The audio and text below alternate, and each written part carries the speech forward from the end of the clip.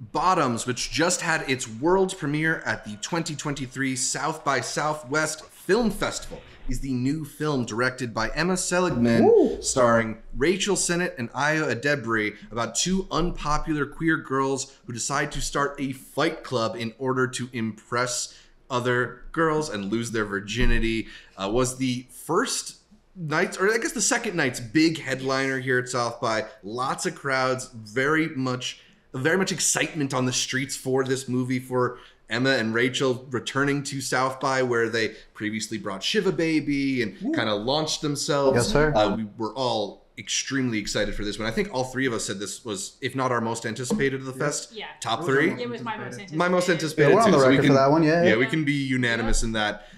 It's sometimes hard to live up to a lot of hype. Amanda, I don't think this one struggled to do that, though. No, it didn't at all. It was so good. It's so different from Shiva Baby, but there's just like a through line that's the same. Like you can tell it's the same creative team, and this one's really cool because it was written by both Emma and Rachel. Like it was very collaborative, and it's just so good. I know a lot of people are making like the Not Another Teen Fight Club jokes. I think that's Art's review, but a lot of people have said the Not Another Teen movie thing. But that's like a compliment. This is like. I like that movie, by the way.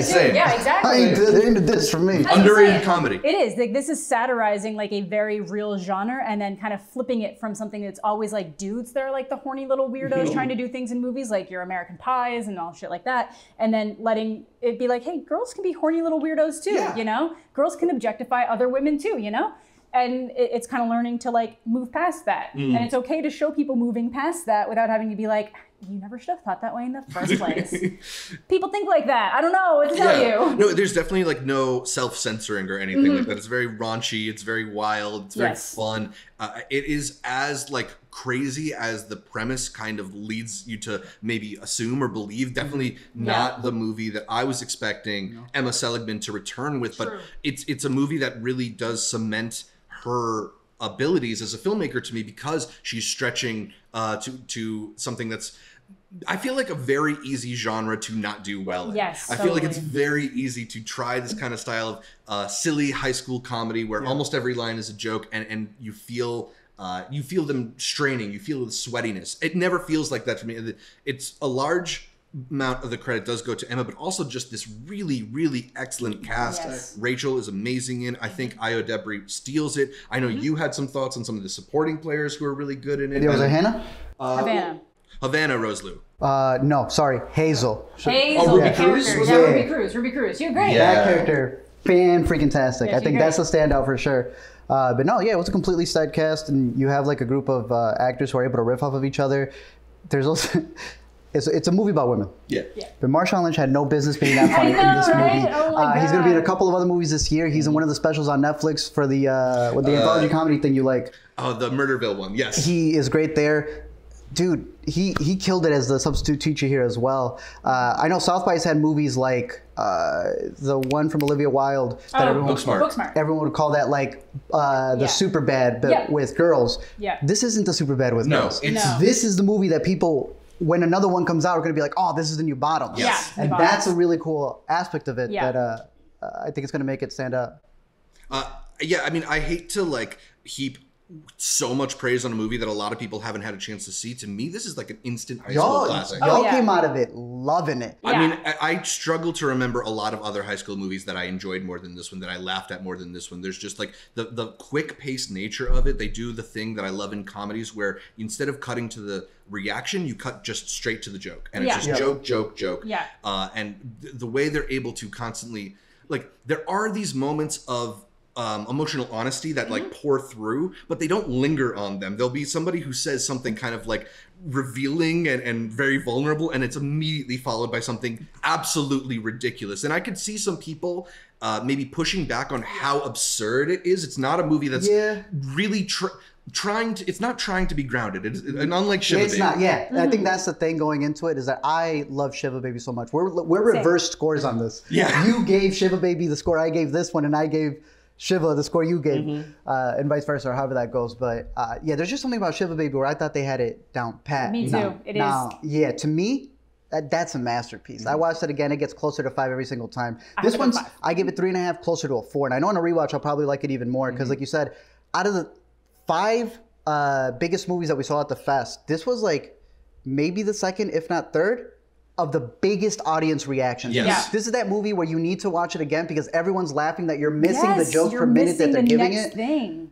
One critique would be, I think there's a lot of at-bats, and there were other movies where the at-bat percentage was a little bit funnier. However, there's so many jokes that if you're laughing at 50 out of the 60, you still laughed at 50 jokes. Yeah, exactly. You know? It's got like the 30 Rock thing where even if you don't like this joke, you probably gonna will like the laugh other at the one. next one. Yeah. Shiva Baby just had a better at-bat percentage for me. That's it. I will agree because I have Shiva Baby at a 5, but I could just at a 4.5, I know. maybe. Like it's That's up pretty there. good. Like I really enjoyed this. I'm so excited to catch it again. I felt very tempted to not go to Evil Dead to watch this one a second Might time. have been a better decision. Might have been the better decision. Is not Evil Dead where you got to see?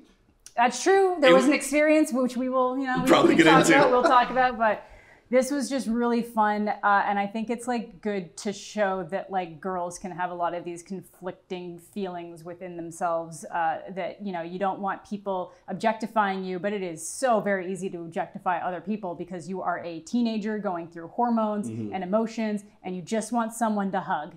And it's like, and that's where you get stuff like this, and you have to learn how to like be better. But then it is just really over the top and raunchy, which I think is really good to have out there because there are so many examples of this done well and done terribly from like the male perspective that it is great to have really good examples of it because so much of it's like, well, it's the best we got, so we gotta like it. This is actually really good. And I think when going into it, I did expect it to be a little bit more like a Booksmart. I think that was more and I like Booksmart a lot, I really do. But then this is just doing an entirely different, outrageous thing that I was not like remotely expecting.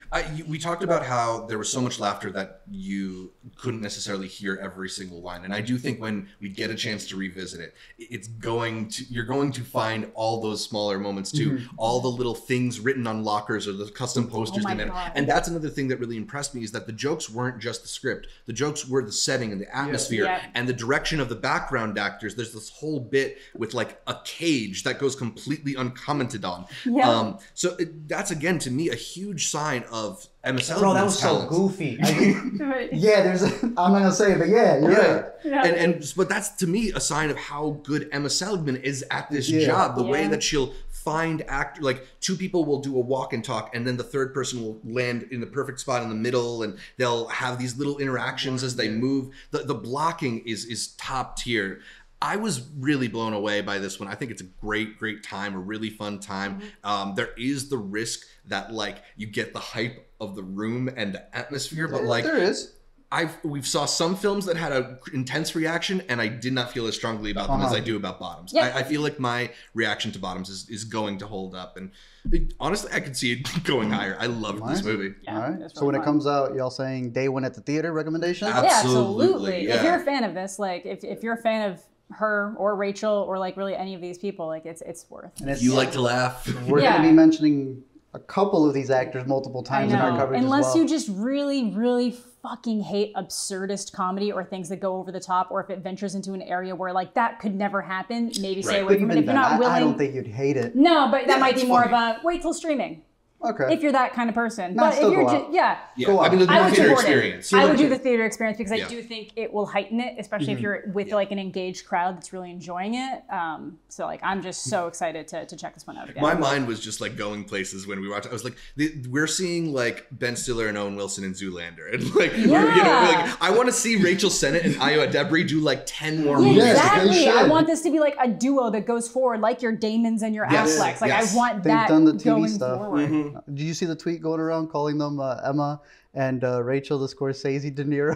Yes, they are. Let's do it, bro. Because that's also proving that comedy has a lot of emotions in it, which I think was a big through line for this South by as well. Because after we were talking about it, we're like, I felt it was more parody, but the way that it satirizes stuff, it's like the Blazing Saddles for high school movies. Where you're going to have a lot of jokes in this movie that people will not be able to repeat.